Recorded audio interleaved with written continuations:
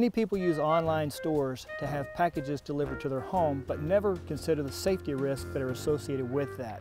Hi, my name is David Tilley with the Plano Police Department. Today we want to share some tips on how you can make sure that your packages are delivered safe.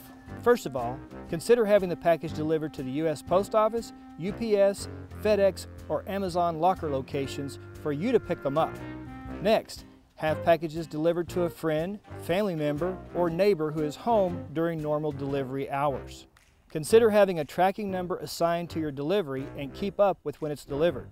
As soon as you're aware, arrange to have that package picked up.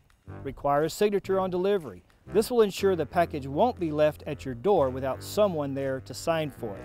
Finally, cameras. Cameras are not only a crime deterrent, but they can help us in identifying package theft suspects. Not to mention, you know if a package was delivered to your home. Many camera systems can be set up to alert you on your mobile device when motion is detected. Planning for safe package delivery not only reduces stress and frustration, but it also helps us take criminals like this and that off the streets.